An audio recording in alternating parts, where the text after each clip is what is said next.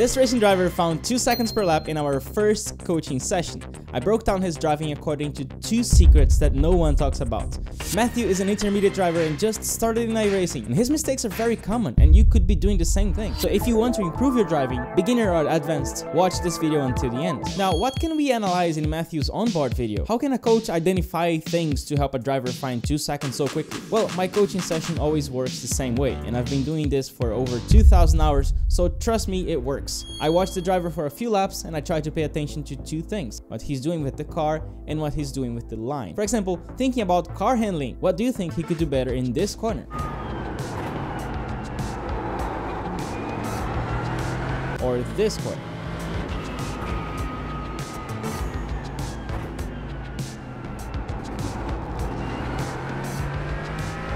Now, thinking about racing lines, what do you think he could have done better here?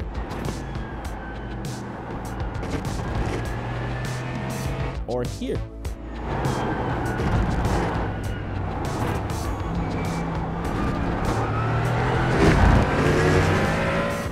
It took me just 2 laps to quickly realize what he needed to improve, so I immediately stopped him so we could work on it. Let's see what I had to tell him. We have 2 things to talk about.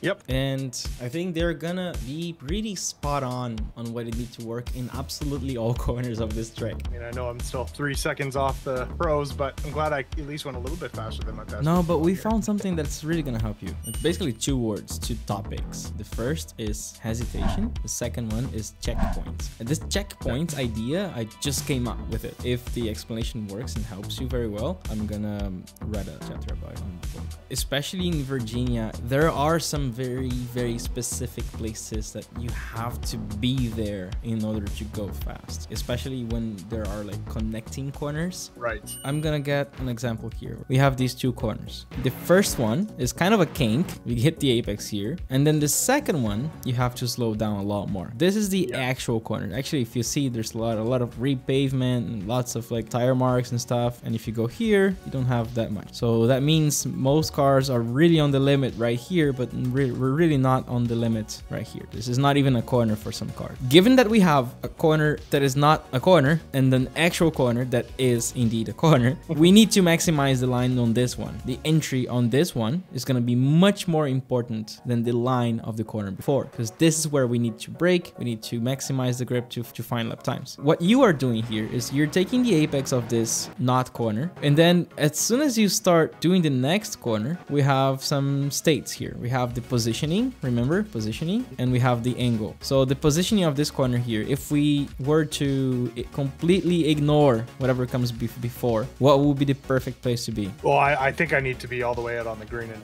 yellow. Okay, green and yellow, and where would be the ideal angle? Like at least parallel to it, right? Yeah, oh yeah, for sure. Because you don't like want to be pointing to the outside. Line. Exactly, because if you point to the Yeah. outside, that's extra degrees that you have to do for that corner. So if this corner is say 80 degrees and you're pointing outside, then your corner is actually 90 because you're pointing 10 out. This is where you are. I don't even get to the dark paper. So you're pointing outwards a lot and you're not using all the track here. This is the corner that matters. This does not matter. So how can we then solve this problem? Well, I'm assuming that I forget the apex there and kind of stay mid-pack so that I slide out to the outside. You want to ignore this because you don't need to use this apex. And they put a curb here because they're just like trolling you.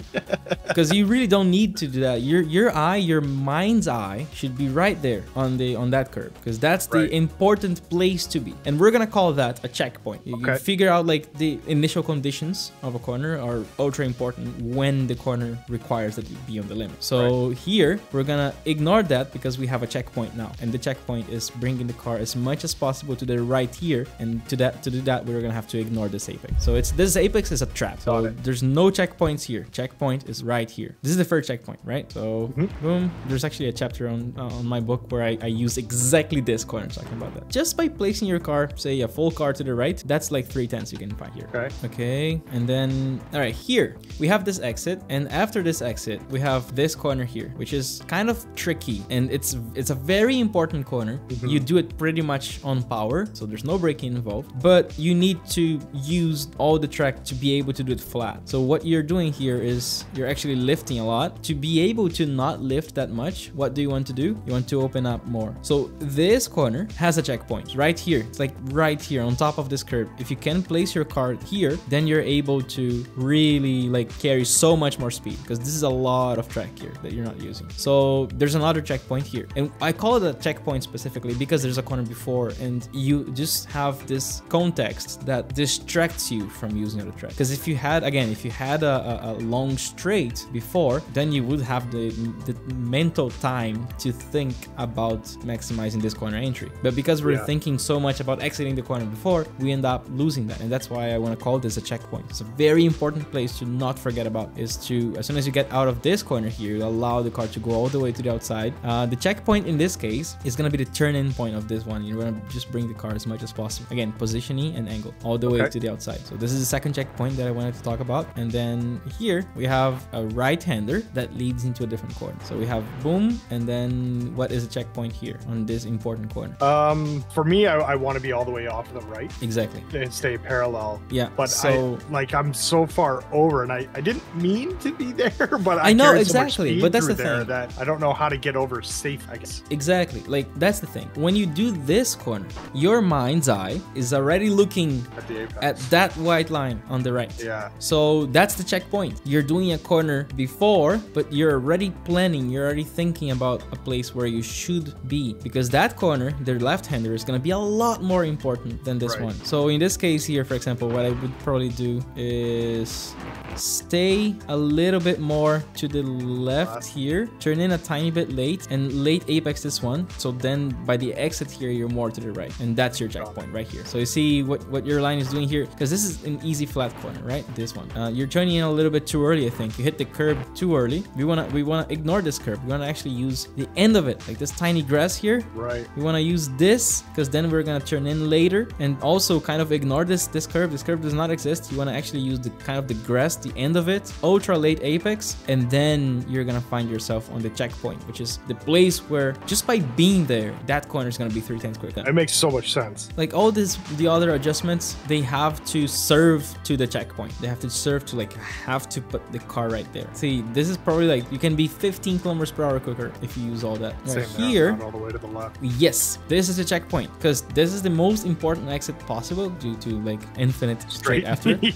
So what you want really is to do this entry here. Your mind's eye is already right here, because that's where you're going to prepare the exit. So here, boom, you can move this much. So it's just a matter of planning. Like you have to plan in advance in your mind. I want to put my car in that place, so I'm gonna do this corner. This line is gonna be a function of that checkpoint. Gotcha. So in this case, how can we go more to the left? Well, we can carry more speed. Just carry more speed. Just gonna say, does that mean I can carry more speed? You can carry more speed on the entry, because just by carrying more speed, you're not gonna have any choice. The line and the speed itself are gonna take you to your checkpoint. So it's a win-win scenario in this corner. You carry more speed, you're gonna be forced to be on your checkpoint, and you're gonna have a better exit. So it's a win on entry, win on exit. So here's a checkpoint. You wanna be all the way to the white line. This one you're doing it right, because you can see that you're bringing the car to the left and then to the right. So you're placing your car in a good place. You can of course be a little bit more to the more over. Exactly, but that's fine. And there's a very important one here. We have a left-hander. You see that mostly checkpoints happen, not mostly, almost like always, checkpoints happen when there's more than one corner, because that's the environment that confuses you. Right. So checkpoints are places where you have to actively think and plan to go there, because the cornering environments, the compound corners, are gonna try to distract you into doing the wrong line. And that's why you need the checkpoints, like an active place to think about. In this case, is here. It's a change of direction, because this right-hander is gonna be ultra important, because again, there's a long straight after. So you need to nail this corner. And again, let's try to erase all the context. What is the best place to be on this one? The white line, right? Let's see where you put your car. You see? I'm nowhere near it. Exactly, because you're thinking about this corner and you're exiting this corner. You're thinking about this, but this is not the most important corner. That one is, because it's a tighter corner that leads to a long straight. So what you want to do is think about this corner, apex later. You're turning in way too early. You're hitting the beginning of this curb. Let's say aim to the end of it, even the grass, and then you're gonna find yourself like a full car length or two to the left. And then this corner, you're gonna have to change direction a little bit earlier, and then you're gonna benefit a lot from this. So these are the checkpoints. Will you remember them? Yes, I'm also recording this so I can watch it. Oh yeah, it true, back. perfect. Yeah. All right, so that's the first thing. The second thing is is the hesitation that I mentioned. I think you need to chase oversteer on entry. Tiny bit more, tiny bit more. You're waiting. You're waiting. That's the way. Like I'm pretty passive. You have to be, come on, turn. Because turning is going fast. If you turn more, you're going faster. Motorsports is all about turning. It's about braking, rotation. Exits, it's just like freaking pressing the throttle. Like there's no skill in pressing the throttle. It's about braking and getting the car to point, because if it points earlier, you can get back on power earlier. Try to force a little bit more rotation. And if that means being stuck on the inside because the car is giving you more rotation than you want, that just means you can carry more speed. So carry 1% more speed if you feel that the car is rotating more than necessary. But first, you want to get that rotation. The rotation comes before we gain speed. A lot of people try to go faster and then see what happens and try to stay alive. No, the safest approach is to get a little bit more rotation, force more rotation to see, oh wow, the car can turn, wow. And then with that information, you safely increase the speed you're gonna take that corner. So rotation first, just go be a little bit less hesitant, more active with rotation. And again, it's not a big change. It's a subtle, just a little bit more, you know, a little bit more rotation, progressively getting more until you find that the car is either understeering or oversteering a little bit. Ideally, you want to be on the verge of oversteering, and I didn't see that. I didn't see your car wanting to lose it because you were never asking for the limit of rotation. You were always asking for 99%. Right. So we just need that spice. When you say that, is it literally rotating my wheel more to see how far I can rotate it and then adjusting speed to that? Like to see how much further I can push it? Is that what you're referring to? Steering is one of the tools, but it can also be a little bit more trail braking. It can also be a little bit more engine braking. So we always have all these three tools, like so it's like trial and error. Yep. In your case, I think we can start with steering. Be careful not to turn too much and start getting into like crazy understeer though. So it's I don't want to burn up my tires. Right? It's like rotating. It's rotating more. That can be a combination of those three tools for rotating. Okay. So let's try that. For now, let's do a rerun on the checkpoints where you want to be, because the biggest challenge on these is that you're gonna have to think ahead. You're gonna have to like think ahead, at least one corner ahead in all these places.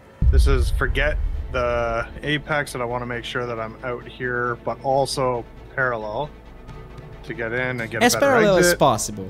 I don't think it's gonna be like fully parallel because you don't have the space to do it. This is checkpoint 2, making sure that I get all the way out here so that I get, I can go even further there. Tiny bit, yeah.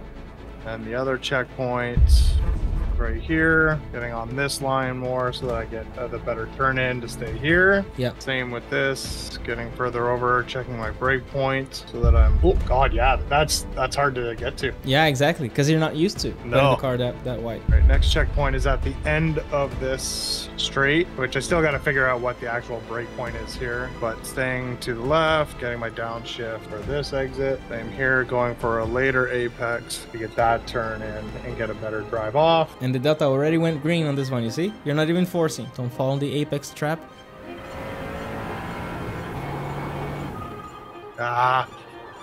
Oh, here, there's a question for you. When you lose the car like that, not that it's always savable, how do you try and save a car when you get sideways? Because in oval cars and NASCAR, I can figure it out. I can keep a car going. I can get completely sideways and straighten it out, no problem with using braking gas. I cannot do the same thing in these cars. Generally, these cars, because of the ABS, it's impossible to actually save after you go after the point of no return. There's a very important thing that's probably gonna happen in all of these checkpoints. There's a common thing in all of these checkpoints. You're actually going wider, right? Because we're preparing the next corner with more focus, and we're going wider before all these corners. So all these checkpoints, they basically mean opening up more before the actual corner. And because we open up more, you have to turn in earlier. Because if you open up but you turn in the same place, it's always gonna be late. Because a bigger arc starts earlier. So that's the reason you spun. Because you probably use the same turning point. Well, this is definitely going to take some practice to get out of my older ways. Yeah, this is a 50 lap thing. Jeez, that's really out there. Be careful not to artificially go there after you are ready to much on the inside. I can definitely see the benefits of what you showed me there and how it's going to make me faster.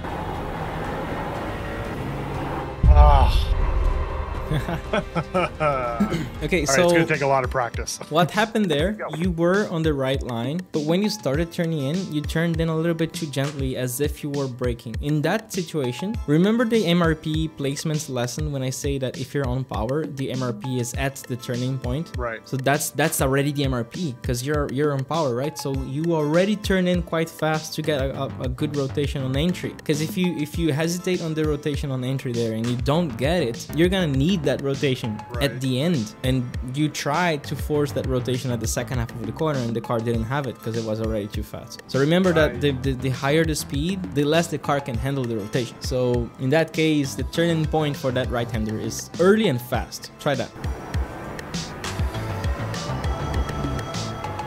There you go. You see? Yeah. Just by being a little bit more aggressive on the turning point, you get the rotation that the car can handle at that speed. And then later in the corner, you're good.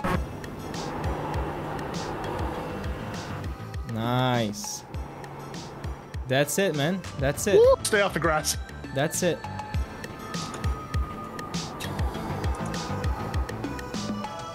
Perfect. A little wide there. That was good. You nailed all 3 checkpoints so far that we talked about. And that's freaking purple. Oh, wow. Yeah. And that's cool tires. My outlap.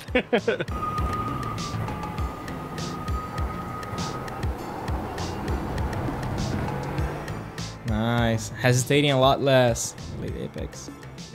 Ah, too early. What's funny now is I recognized it right away, and I knew before I got there that I was gonna miss it. Exactly, and that's the awareness that we need. That's perfect. You got it, man. Do 100 laps thinking about these things. When you get more used to the checkpoints, you're gonna have some extra brain room for the hesitation thing to get the car to rotate a little bit more. Ah, dang, I did it. I knew it. I was pushing. No, but that's it. That's it. You should spin 15 times on that corner until you really nail it. And then after you get used to it. I will practice and practice. I appreciate it. I'm definitely going to book a couple more of these just to keep going and learn more. But I think like that checkpoint thing, I think that's going to be good because now I can actually go through each track beforehand and figure out what the checkpoints are before I even drive the track, which is great. That's amazing. Add that to the program. I think that's a good one. Yeah, I will definitely write down something about it. Yeah. So I have a gift for you for staying to the end. Use the coupon YouTube20 to get the best online course in the planet about racing technique, the motor racing checklist. You can have access to 60 lessons, incredibly advanced and detailed lessons that will make you a much better racing driver. You have absolutely no idea. If you have any questions, send me a message on Discord and I can talk about all that. And by the way, there's a lot of racing technique content on my channel, so make sure you watch this video.